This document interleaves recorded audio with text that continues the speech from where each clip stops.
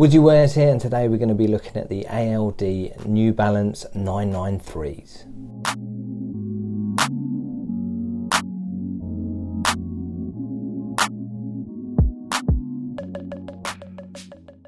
Now, it's been a minute since I've done a video, and obviously this is a very late video of this release.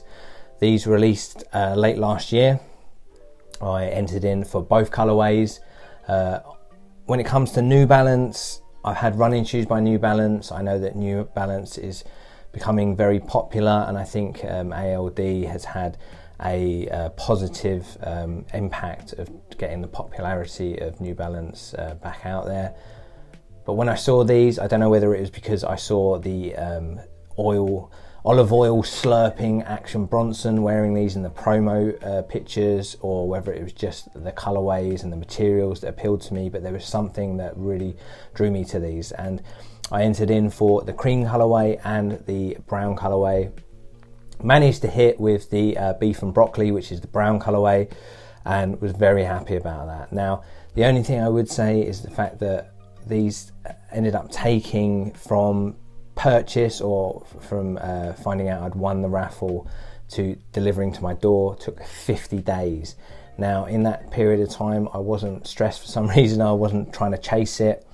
I did drop a few emails near the end, and then what they actually responded with was they gave me a refund for my the actual delivery cost, and then $100 voucher, and then also said about early access or better chance of entering into their next collection, which is amazing. So the customer service straight away is fantastic. Now, if you haven't heard of Aimé Leon Dore, I'm probably pronouncing that wrong, so that's why I like to say ALD.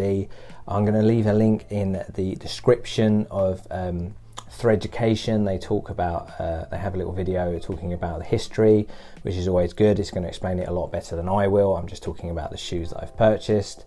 And what I would say is, from this experience, great customer care. Obviously they had shipment problems, and that's why there was delays, but the fact that they gave me $100 voucher was amazing, and I managed to pick up a hat, which I was really wanting to get. Previously I actually wanted the green, but that had sold out, but the navy was pretty cool. Materials are nice, but what I would have to say is the alignment of the N and Y is a little bit off for me, which is a little bit annoying. But anyway, time to the shoes. Now, these were delivered with DHL, so a nice big box. You got a little bit of bubble wrap in there, and then the shoes themselves. A really beautiful forest green on this New Balance and ALD box. It's got a mix of branding on it. Nice, it's even like got that nice raised text on it. Classic traditionals on the label. I got this in a 9.5, and I'm really glad I did. I actually wasn't too sure on my New Balance size. A lot of people say go true to size, but I played the safe bet and went a half size up. Lift off lid, and then you are hit with the shoe.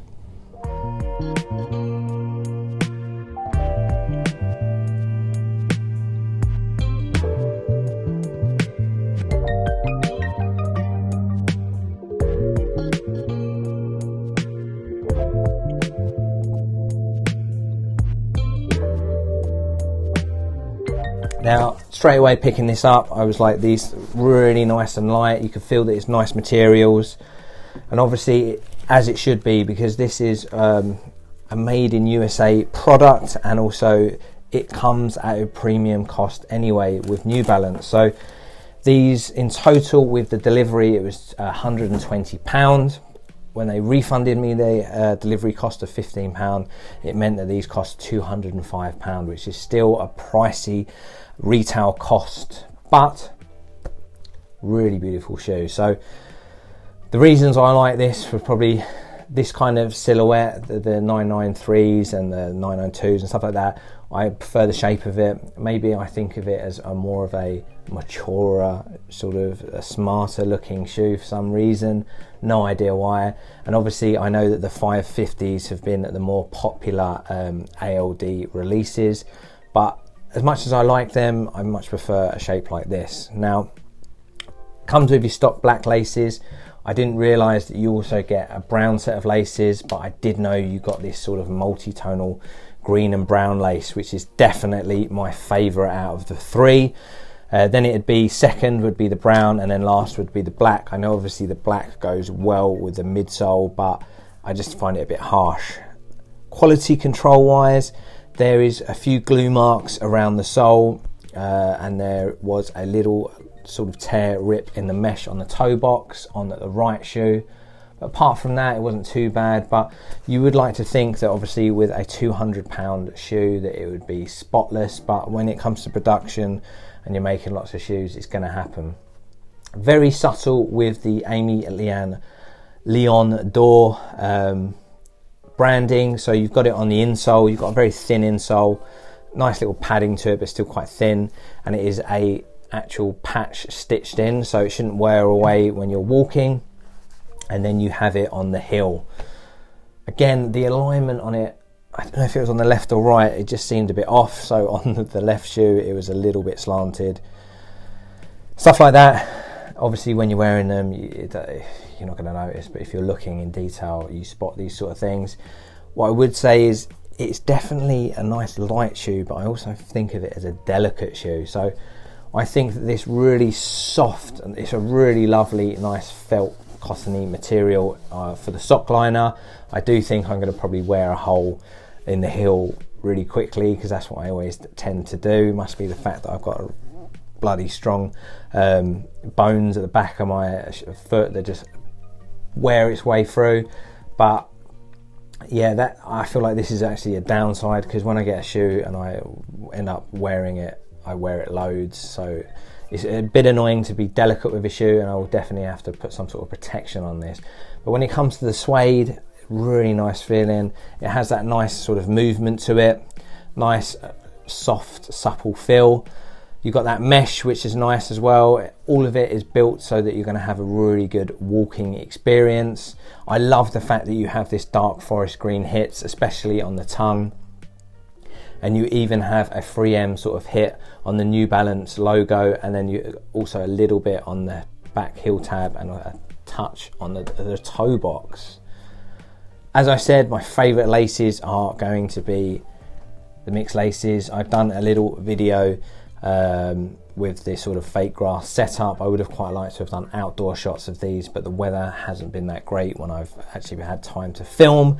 But yeah, overall, I think these are a fantastic little pickup. I love the little New Balance hits on it. I love the contrast of the black sole. I love the fact that it's got this really nice brown. And even though originally I wanted the cream colour, because I thought that looked like the Thunderstorm blue Dunks, and I love that shoe, but it's not as practical as this, because this will sort of hide sort of the dust and the grime a lot better, and I actually feel like it's quite easy to put fits together with this, especially when you have the green hits and the black on it. It just pairs with a lot. Obviously my favourite choice would be a nice green cargo with these. Obviously baggy, casual, comfy. Now, I'm going to go to the on feet. Let me know what you thought of this release. It's actually not that expensive on the resale market, which I think is sometimes a good thing for me personally. When there's not that much popularity to it, I think it's like a slept on shoe, and I think it makes it more of a gem in my eyes, and I love the fact that people sort of overlook certain releases. But yeah, let's go to the on feet. Tell me what you think of these, and tell me what you think of the new layout. I've finally upgraded, got a mic.